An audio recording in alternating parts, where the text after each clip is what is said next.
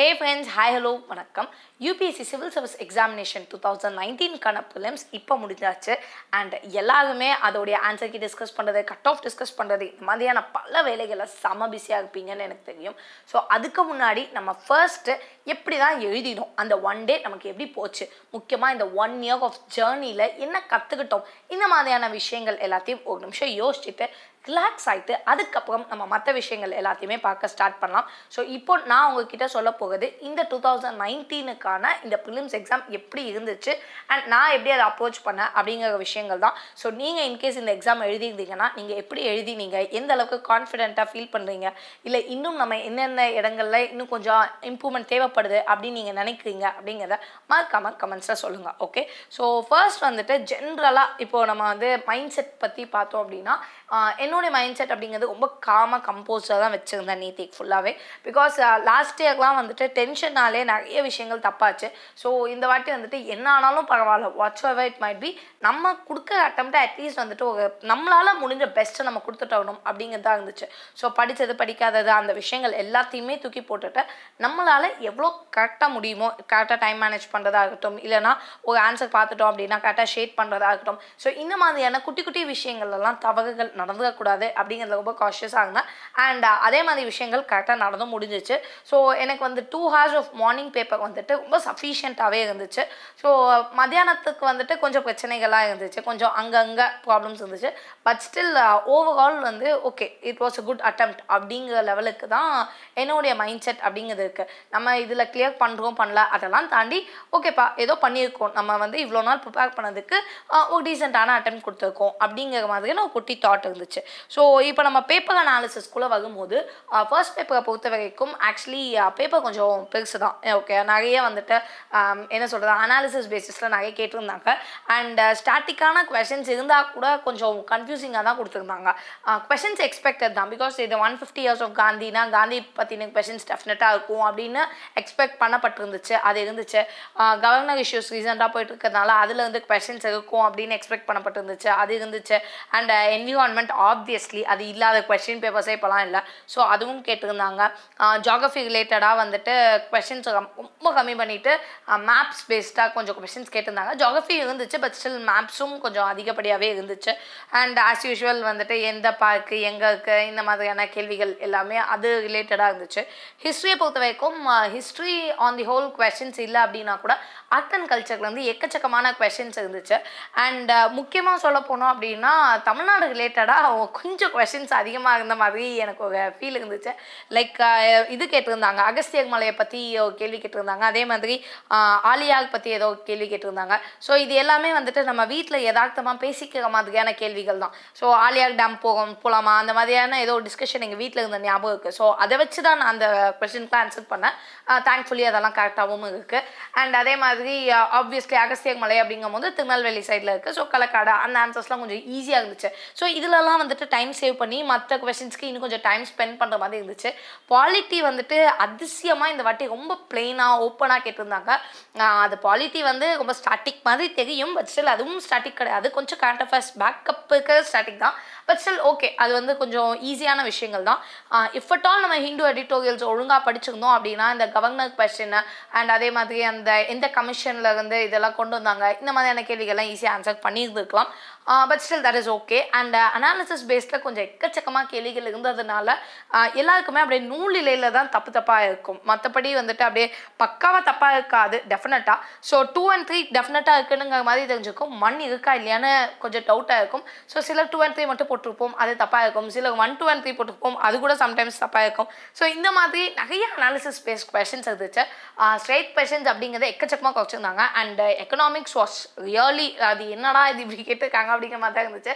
Because maximum வந்து நம்ம நிறைய ஃபேக்ட்ஸ் ஞாபகம் வச்சுருக்க மாதிரியான கேள்விகள் இருந்துச்சு. அண்ட் கொஞ்சம் ட்ரிக்கியாக இருந்துச்சு. கொஷின் பேப்பர் வந்துட்டு ரொம்ப ஈஸின்னு சொல்ல முடியாது, பட் படித்ததை தாண்டி கரெக்டாக நமக்கு வந்து அதை யோசிக்கிற அந்த தன்மைகள் இருந்தால் கரெக்டாக நம்மளால் ஆன்சர் பண்ணியிருக்க முடியும். நம்ம நார்மலாக கொஷின் பேப்பரோட ஃப்ளோ வந்துட்டு நம்ம எப்பயும் டிஸ்கஸ் பண்ண அதே ஃப்ளோ தான், பட் கொஞ்சம் ஃபாஸ்ட்டாக இருந்திருந்தால் டெஃபினட்டாக இந்த பேப்பரை வந்துட்டு ஒரு நல்ல அட்டெம்ப்ட் கொடுத்துருக்கலாம். நம்ம கிளியர் பண்ணுறோம் பண்ணல, கட் ஆஃப் மீட் பண்ணுறோம் பண்ணல அதை விட்டுறலாம். பட் கண்டிப்பாக ஒரு நல்ல அட்டம் கொடுக்கறதுக்கு நம்ம செம ஃபாஸ்ட்டாக இருந்திருக்கணும். அந்த மாதிரி தான் அந்த கொஷின் பேப்பரே வந்துட்டு டிசைன் பண்ணப்பட்டிருந்துச்சு. ஸோ எனக்கு ஓவராலாக வந்துட்டு ஃபர்ஸ்ட் பேப்பரை பொறுத்த வரைக்கும் கொஞ்சம் சாட்டிஸ்ஃபைடாக தான் இருந்துச்சு. பிகாஸ் ஓகே நம்ம வந்து ஏதோ பண்ணியிருக்கோம் அப்படின்னு சொல்லிட்டு மேக்ஸிமம் நியர்லி ஒரு 90 கொஷின்ஸ்க்கு வந்துட்டு நான் 2 ஆப்ஷன்ஸ் டெஃபினட்டாக எலிமினேட் பண்ணிட்டேன். ஒரு 30 to 40 கொஷின்ஸ் வந்துட்டு எனக்கு இதுதான் ஆன்சர் அப்படிங்கிற லெவலுக்கு நான் வந்து ரொம்ப கான்ஃபிடென்ட்டாக இருந்தேன். மிச்சது எல்லாத்துக்குமே 2 ஆப்ஷன்ஸ் டெஃபினட்டாக எலிமினேட் பண்ணிவிட்டு பாக்கி 2 ஆப்ஷன்ஸில் வச்சுட்டு தான் ஓட்டிகிட்டு இருந்தேன். ஸோ ஓகே எனக்கு இவ்வளோ விஷயங்கள் தெரிஞ்சிருக்கு அப்படின்னு தெரிஞ்சிச்சு. எந்த சப்ஜெக்டை நான் செம ஸ்ட்ராங்குன்னு தெரிஞ்சிச்சு, எதில் நான் வீக்குன்னு தெரிஞ்சிச்சு, எப்படி நான் கன்ஃபியூஸ் பண்ணிக்கிறேன் அப்படிங்கிறது தெரிஞ்சிச்சு. ஸோ இதுதான் ஓவராலாக என்னுடைய பேப்பர் 1க்கான எக்ஸ்பீரியன்ஸ். ஸோ உங்களோட எக்ஸ்பீரியன்ஸ் எப்படி இருக்குது அப்படிங்கிறத நீங்கள் ஜஸ்ட் அனாலிசிஸ் பண்ணிக்கோங்க. ஓகே. அண்ட் பேப்பர் 2 பொறுத்த வரைக்கும் actually it was a bit tricky question paper. Okay. ஏன் அப்படின்னா நம்ம ஆல்ரெடி அதுக்கு முந்தின நாள் வந்து நீங்கள் என்னென்ன ஸ்ட்ராட்டஜிஸ்லாம் ஃபாலோ பண்ணலாம் ஸோ தட் சிசெட்டை கிளியர் பண்ண முடியும் அப்படிங்கிற மாதிரியான ஒரு வீடியோ போட்டிருந்தேன். ஸோ அதில் நான் சொல்லியிருக்கும் போது என்ன சொல்லியிருப்பேன்னா, நீங்கள் இங்கிலீஷை பொறுத்த வரைக்கும் சென்ட்ரல் தீம்னு இருந்தால் நீங்கள் அட்டன் பண்ணாதீங்க, ஏன்னா நமக்கு குழப்பறதுக்கான வாய்ப்புகள் ஜாஸ்தி. ஸோ அதுலேயும் இங்கிலீஷ் அட்டன் பண்ணியே ஆகணும் அப்படின்னு நீங்கள் நினச்சிங்கன்னா 3-4 கேள்விகள் இருக்கிறத ஃபஸ்ட் அட்டன் பண்ணிடுங்க. இந்த மாதிரிலாம் நான் சொல்லியிருந்தேன். ஆனால் நேற்று கொஸ்டின் பேப்பர்லாம் அந்த மாதிரி கேள்விகளே கேட்கல. எல்லாமே வந்துட்டு 1 paragraph 1 question, அதுவும் சென்ட்ரல் தீம் ரிலேட்டடாக, இல்லை அப்படின்னா 2 questions, அதுவும் அனாலிசிஸ் பேஸ்டாக. ஸோ ஆக மொத்தம் நீங்கள் வந்து 2 questions-ஆக தான் மேக்ஸிமமே அட்டன் பண்ண முடியும். ஸோ டைம் கன்சியூமிங்கான ஒரு கொஷின் பேப்பர். அண்ட் அதை தாண்டி நிறைய லாஜிக்கல் தான் கேட்டிருந்தாங்க. சும்மா நார்மலான கேள்விகளெல்லாம் தாண்டி ஒரு ஃபார்முலா அப்ளிகேஷன் அந்த மாதிரியான கேள்விகளே இல்லாமல் செம்ம லாஜிக்கலாக இருந்தது. அந்த புக்கு பேப்பர் சம்ஸ்லாம் செம்மையாக இருந்தது. அதாவது இப்போ பேஜை வந்துட்டு நீங்கள் 1ன்னு ஸ்டார்ட் பண்ணுறீங்க, டோட்டல் டிஜிட்ஸ் இத்தனை இருக்குது, அப்போ மொத்தமாக அந்த புக்கில் எத்தனை பேஜ் நம்பர்ஸ் இருக்குது அப்படிங்கிற மாதிரியான ஒரு கேள்வி இருந்துச்சு. அதெல்லாம் கொஞ்சம் நல்லாவே இருந்துச்சு. அதே மாதிரி எத்தனை 5 இருக்குது 1 to 1000, இது கொஞ்சம் பேசிக்காக நார்மலான ஒரு கேள்வி தானே. அண்ட் கொஞ்சம் ட்ரிக்கியான கேள்விகள் அப்படின்னு சொல்ல முடியாது. பட் வந்துட்டு லாஜிக்காக நம்ம யோசிச்சா மட்டும்தான் ஆன்சர் பண்ண முடியும், இன்க்ளூடிங் நியூமரிக்கா விஷயங்கள் எல்லாமே. அண்ட் ஸ்டேட்மெண்ட்ஸு, இம்ப்ளிகேஷன்ஸு இதெல்லாம் கேட்டிருந்தாங்க. இங்கிலீஷ் வந்துட்டு நான் சீரியஸ்லி எக்ஸ்பெக்ட் பண்ணவே இல்லை. பிகாஸ் நீங்கள் என்ன அஸ்யூம் பண்ணுறீங்க அப்படின்னாக்கா நம்ம எல்லாத்தையுமே அஸ்யூம் பண்ணுவோம், அதுதான் நம்மளுடைய ஒரு பழக்கம் கூட. ஸோ அது கொஞ்சம் என்ன சொல்கிறது, டைம் கன்சியூமிங் அப்படிங்கிறத தாண்டி எதை ஃபஸ்ட்டு பார்க்க எதை ஃபஸ்ட்டு விட அப்படிங்கிற மாதிரி இருந்துச்சு. அண்ட் டு மை என்ன சொல்கிறது, அந்த அளவுக்கு நான் வந்து அதிசயிச்சு போன விஷயம் என்ன அப்படின்னா, டேட்டா இன்டர்பிரிட்டேஷன் அப்படிங்கிற ஒரு விஷயமே இல்லை. போன வருஷம் 2018 ப்ரிலிம்ஸில் பார்த்தீங்க அப்படின்னா டேட்டா இன்டர்பிரிட்டேஷனே கிட்டத்தட்ட ஒரு 10 செட்ஸே கொடுத்துருந்தாங்க. ஸோ ரஃப்லி ஒரு 20 to 22 கொஷின்ஸ் கிட்ட டேட்டா இன்டர்பிரிட்டேஷன்லேருந்து இருந்துச்சு. பட் இந்த வாட்டி பார்த்தா டேட்டா இன்டர்பிரிட்டேஷனே இல்லை, இங்கிலீஷாக கொடுத்துருந்தாங்க. ஏன்டா இவ்வளோ படுத்துவீங்க அப்படிங்கிற மாதிரி இருந்துச்சு. And next logical was two good. So and இதுவும் வந்துட்டு நியூமரிக்கும் வந்துட்டு நம்ம லாஜிக்லி கொஞ்சம் ஸ்ட்ராங்காக இருந்தோம்னா பண்ண முடியும். பட் இந்த வாட்டி because of CSAT and morning பேப்பரும் சேர்த்து கொஞ்சம் ரொம்ப டஃப்பாக இருந்த மாதிரி நிறைய பேர் ஃபீல் பண்ணுறதுனால கட் ஆஃப்ஸ் குறையும் அப்படிங்கிறது ஒரு ப்ரெடிக்ஷன்.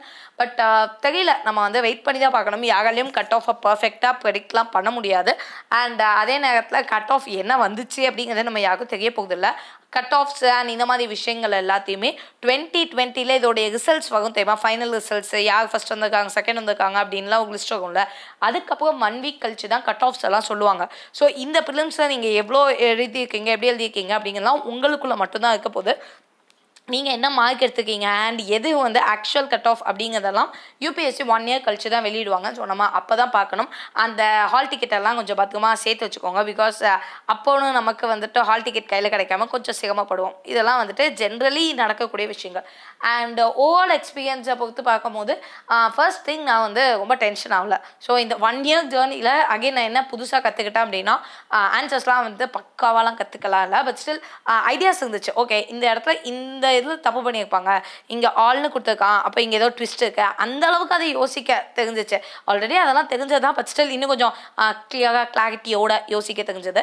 அண்ட் டைம் மேனேஜ்மெண்ட் வந்து கொஞ்சம் பக்காவாக மார்னிங் அண்ட் ஆஃப்டர்நூன் ரெண்டுமே வந்துட்டு கொஞ்சம் டைம் மேனேஜ்மெண்ட்டில் சேவ் பண்ணிக்கிட்டேன். அண்ட் ரொம்ப டென்ஸ்லாம் இருக்கலாம். ஓகே ஃபைன், எழுதுறதை எழுதுவோம் பார்த்துக்கலாம் அந்த மாதிரி.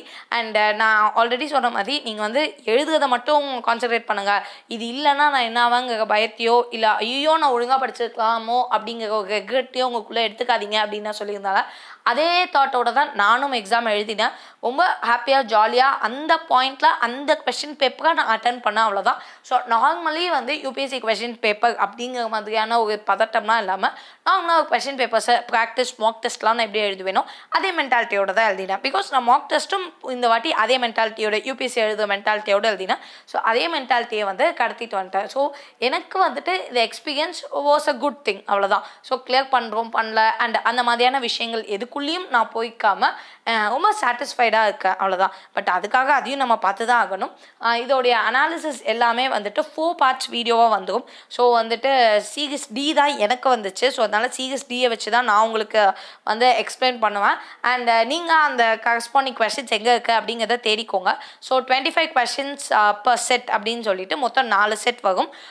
இதெல்லாம் வந்துட்டு நான் நிறைய இன்ஸ்டியூட்ஸ்லேருந்து பார்த்து ஃபைனலைஸ் பண்ண ஆன்சர்ஸ் வச்சு தான் சொல்லுவேன். அது எக்ஸாக்ட் ஆன்சர்ஸ் அப்படிங்கிறத தாண்டி ரஃப்லி இந்த மாதிரி ஆன்சர்ஸ் வரதுக்கான வாய்ப்புகள் அப்படிங்கிறது ஜாஸ்தி. ஓகே, ஸோ இவ்வளோ தான் நான் சொல்ல வேண்டியது. கட் ஆஃப் ப்ரெடிக்ஷன்ஸ் அண்ட் மற்ற விஷயங்களை பற்றி நம்ம இன்னும் ஃபர்தர் இதில் பேசலாம். So I hope you also did good. First of all நீங்கள் உங்களே அப்ரிஷியேட் பண்ணிக்கோங்க. Because you gave a good attempt. இந்த அட்டெம்ப்டே வேணான்னு பல பேர் உட்காந்துருக்கும் போது நீங்கள் அட்டெம்ப்ட் கொடுத்ததே பெரிய விஷயம். ஸோ அதனால் ரொம்ப கான்ஃபிடென்ட்டாக இருங்க. And all the very best. If you have any thing to say please to say me in the comments below. And for instant updates, Telegram channel link in the description. Please do join over there. Thank you.